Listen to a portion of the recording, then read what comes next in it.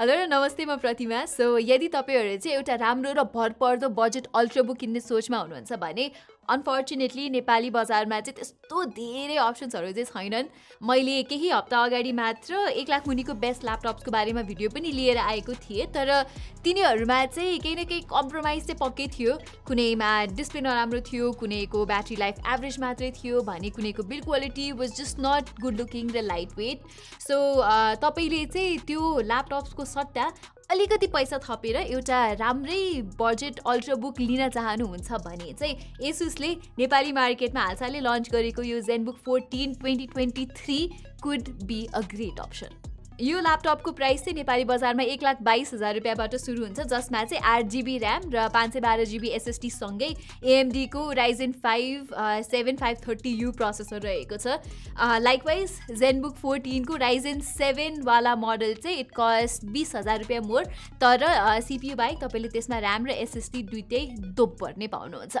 म चाहिँ यो ल्यापटपको प्राइसिङ देखेर निकै खुसी छु, किनभने जेनबुक 14 2023 इन्डिया भन्दा चाहिँ कन्सिडरेबली सस्तो छ नेपालमा। प्राइस बाहेक यो ल्यापटपको अरू पनि टन्नै इम्प्रेसिभ कुराहरू छन्। So let me talk about them first. तपाईहरुलाई त थाहा नै होला कि एसुसको जेनबुक सिरिज छ नि, यो सिरिजको ल्यापटप्सहरुको डिजाइन र बिल्ड क्वालिटी चाहिँ सधैँ एकदमै प्रिमियम हुन्छ भनेर, र यसपालिको यो जेनबुक 14 ले पनि यो दुईटा एस्पेक्टमा चाहिँ अलमोस्ट फुल मार्क्स नै पाउँछ मेरो तर्फबाट चाहिँ। यसको यो प्रिमियम एल्युमिनियमको च्यासीदेखि लिएर एकदमै स्लिक टाइपको लुक्स चाहिँ मलाई एकदमै नै मन परेको छ। वेयरएज यसको वेट पनि जम्मा 1.39 kgs मात्र छ। सो यो ल्यापटपलाई चाहिँ स्कुल, कलेज अथवा अफिसमा लिएर जाँदाखेरि पनि तपाईहरुलाई केही समस्या हुँदैन। अब पोहोर साल जस्तै यो वर्षको जेनबुक 14 पनि यसको यो जेड ब्ल्याक भन्ने कलरमा आउँछ र यही कलरमा मात्रै अवेलेबल छ। अब मलाई यस्तो मिनिमल ब्रान्डिङ र प्रोफेसनल डिजाइन छ नि यसको, यो चाहिँ अति नै मनपर्छ। तर यहाँ फिङ्गरप्रिन्ट्सको दाग भने चाहिँ एकदमै नै सजिलै बस्दो रहेछ। सो टाइम टु टाइम पुछिरहनु पर्ने हुन्छ यसलाई। त्यो बाहेक जेनबुक 14 को पोर्ट सेलेक्सन चाहिँ ठिकै छ। लेफ्टतिर चाहिँ तपाईले एउटा USB 3.2 Gen 2 type A port पाउनुहुन्छ भने राइट साइडमा चाहिँ दुईटा USB 3.2 Gen 2 टाइप C, एउटा HDMI 2.1, एउटा माइक्रो SD कार्ड रिडर र एउटा 3.5mm अडियो ज्याक रहेको छ। अब डिजाइन बाहेक यो ल्यापटपको डिस्प्ले पनि it is quite good actually. हुन त इन्टरनेसनल मार्केटमा यो ल्यापटपको OLED भेरिएन्ट पनि अवेलेबल चाहिँ छ, तर त्यो मोडल नेपालमा चाहिँ आइपुगेको छैन अहिलेको लागि। एनीवे एभ्रीडे युजको लागि चाहिँ यो 14 इन्चको 2.5K IPS स्क्रिन यो प्राइसको लागि बेस्ट नै हो। प्लस यसमा चाहिँ एन्टी ग्लेयर कोटिङ भएको हुँदा ग्लसी OLED ल्यापटप्समा जस्तो त्यो रिफ्लेक्सन आउने समस्या चाहिँ यहाँ हुँदैन। मेरो जस्तै अब तपाईको पनि वर्क स्पेसमा चाहिँ प्रशस्त लाइट आउँछ भने चाहिँ this is quite a helpful feature actually. अनि यसबाहेक जेनबुक 14 को कलर रिप्रोडक्सन र viewing angles are also good enough. मैले मेजर गरे अनुसार चाहिँ यसले 99% sRGB र 78% जस्तो DCI-P3 कलर ग्यामेट कभर गर्ने रहेछ, जुन चाहिँ हल्का फुल्का फोटो एडिटिङ जस्तो कामहरू गर्न समेत पर्याप्त नै हुन्छ।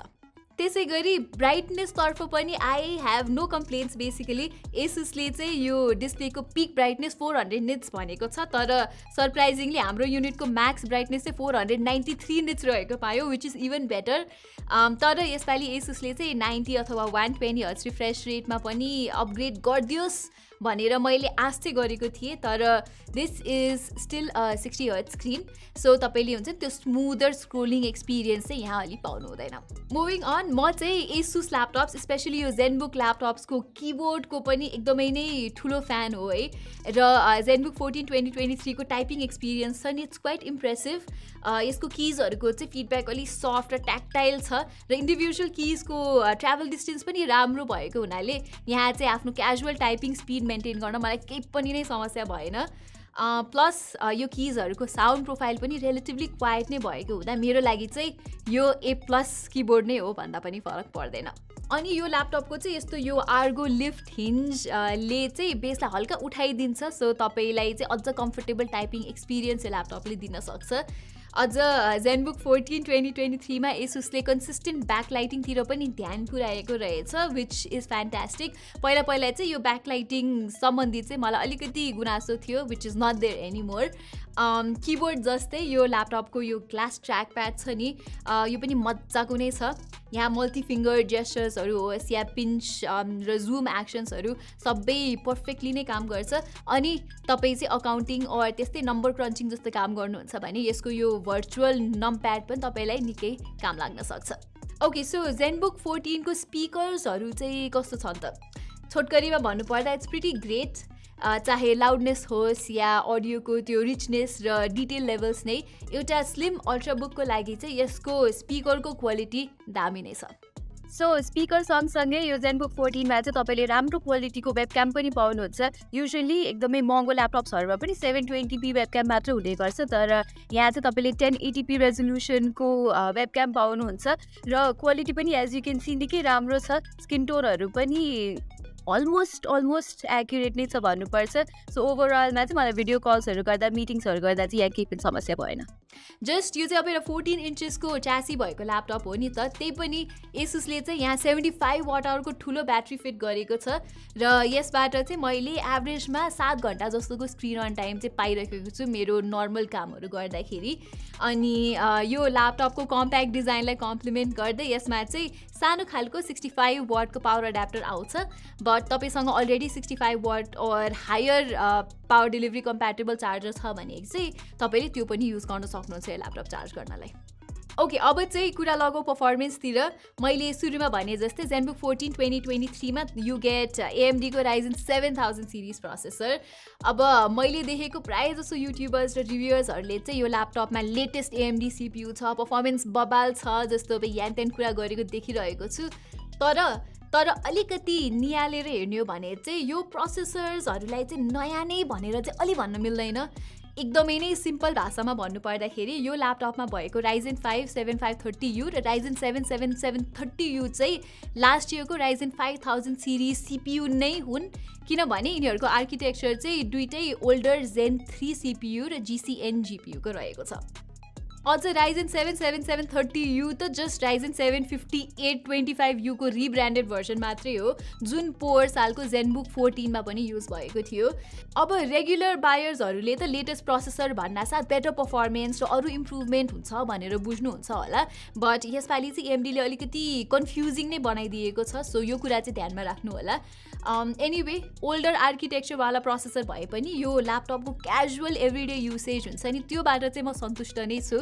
बट कहिलेकाहीँ चाहिँ 15-20 वटा क्रोम ट्याबसँगै फोटोसपमा हल्का फोटो एडिटिङ गर्दाखेरि चाहिँ स्लो डाउन्स भनेर चाहिँ कहिलेकाहीँ मैले नोटिस गरेको थिएँ।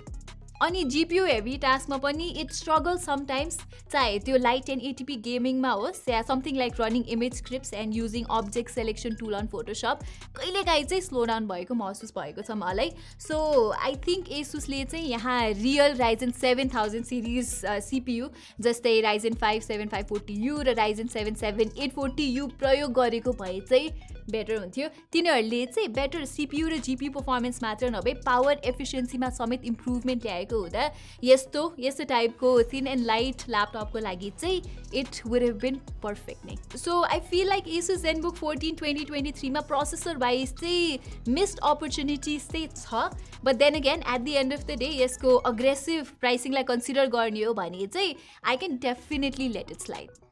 ओके, सो अब यो भिडियोलाई कन्क्लुड गर्नुपर्दा चाहिँ 1,20,000 को हाराहारीमा नेपालमा मैले देखेको अरू अप्सन्स भनेको चाहिँ डेलको इन्स्पिरोन 16, लेनोभोको आइडियाप्याड 3, एसर एस्पायर 7, MSI मोडर्न 15 जस्तो अप्सन्सहरू हुन्, तर non of them offer Zenbook 14 जतिको ब्यालेन्स्ड प्याकेज जहाँ चाहिँ तपाईँले प्रिमियम डिजाइन र कम्प्याक्ट बिल्ड क्वालिटी सँगसँगै उत्तिकै राम्रो डिस्प्ले, किबोर्ड र ब्याट्री ब्याकअप पाउनुहुन्छ। सो यदि तपाईँ त्यस्तो डिमान्डिङ एप्सहरू खासै चलाउनुहुन्न र you simply want a reliable light weight ultrabook that's good at everything else भने चाहिँ तपाईँले जेनबुक 14 डेफिनेटली कन्सिडर गर्न सक्नुहुन्छ। अनि मैले अघि नै भन्न छुटाएको छु यो ल्यापटपमा चाहिँ ऱ्याम मदरबोर्डमै सोल्डर्ड भएर आउँछ है, जसको मतलब चाहिँ तपाईँले पछि गएर ऱ्याम अपग्रेड गर्न मिल्दैन। सो Ryzen 5 भेरिएन्टमा भएको 8GB ऱ्याम पछिसम्मलाई तपाईँलाई पर्याप्त नहोला कि जस्तो लाग्छ भने तपाईँले Ryzen 7 model with 16GB RAM नै लिनुपर्ने हुन्छ। सो एभ्रीवान विथ दिस हामी चाहिँ यो भिडियोको एन्डमा आएको छौँ आई होप तपाईँहरूलाई यो भिडियो इन्फर्मेटिभ लाग्यो होला र इफ यु इन्जोय यस्तै टेक भिडियोज हाम्रो च्यानललाई सब्सक्राइब गरी त्यो बेल आइकन थिच्न नबिर्सिनु होला यति भन्दै म प्रतिमालाई चाहिँ बिदा दिनुहोस् thank you so much for watching